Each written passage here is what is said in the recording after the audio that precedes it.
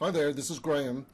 I just want to give you a quick walkthrough of the unit, and so I'm just going to click here on this is it. We're in Blackboard already, as you can see here. Here's my cursor.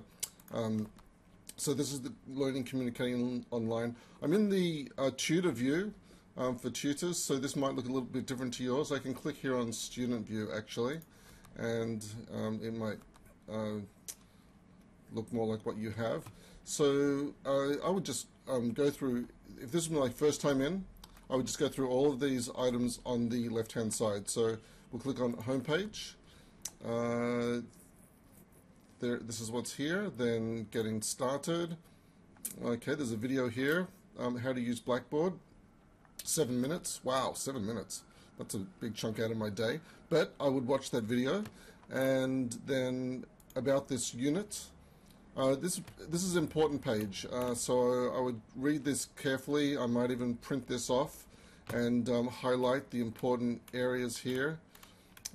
These are all important areas. These learning outcomes are interesting because this is what we'll probably be marking you on. Whoops, yeah, don't worry about that. That happens every time I use Captivate to make a screen video, so don't worry about that color change. Generic skills that you'll learn along the way. There's no e-text for this unit, but there are readings every week. Here are some information about unit improvements. Assessment, there's more information on assessment under the assessment tab. Minimum requirements to pass. A little bit about the team assessment. There's just one team assessment in this unit. Referencing, this is very important. We'll come back to referencing. Yeah, so that tab about the unit is one of the most important tabs, and you'll probably come back to that several times during the course of the unit. The schedule, you might like to print this out again. We start on week 1, which was the 6th of July, and we go through for 6 weeks before there's a break, and then there's a week break. We come back for another 6 weeks from the 24th of August until Friday, 2nd of October. For anyone taking notes, that's my birthday. Woohoo! Okay, quickly moving forward. The toolbox. We've come out of Blackboard to go to the toolbox. You might like to go through these. There are tools here that will help you with your studies. Close that. Announcements. This is the email that Tanya sent you the other day, the welcome email, but you can find that here in announcements if you're not checking your email, but you should be checking your student email every day, really. Meet your ELAs. So there's quite a number of ELAs teaching this unit, and I am one of them. I have groups 42 to 46. So if you're watching this, you are highly likely in one of these 5 groups. Each group has about 35 students to start with. But due to natural attrition, the groups usually end up being at around 20 to 25 students per group. Students pull out for a number of different reasons.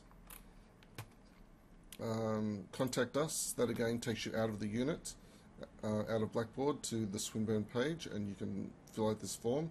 The number for support is here, and also you can contact support via this email address, help@swinburneonline.com. Okay, and back to, here are the learning materials. Okay, I'm going to spend a whole video on learning materials, so I'm not going to look at that right now. Collaborate links is where you will come. We do online video conferencing before each assessment, where you can ask questions in real time about the assessments. And if you click on these links, it'll have information there about how to join the online video conference. Learning groups, your learning group may be here. Assessments, this is another really important tab. So the 3 important tabs for me as a student would be about this unit, the schedule, and assessments. So here are the 5 assessments for this unit. The word limit, you need to come in at either 10% above or below the word limit. So for example, for a 1,000 word essay, The minimum you can submit without losing marks is 900 words, and 1100 words is the maximum. You can see here assessment 2A is a team task with a weighting of 30%, and it's due on Monday 14th of September, which interestingly is my partner's birthday. Wow, okay, it's all in the family. And then you can click on these links, which will give you information, or take you rather to the assessment where you can submit. You can see here this is for assessment 1A, which is due in week 3. More about assessments later, and just about assessment support. Your tutor and Smart Thinking are available to you to assist you with your submission and with your assessments. My progress, this will be updated as you go through your time at Swinburne Online with your grades. And that's all I wanted to show you today, how to go through this side menu. Again, I'd like to highlight that about this unit is very important. The schedule and assessments. Vital information. All right, we'll catch you on the next one, the next video, which will be about learning materials. See you then.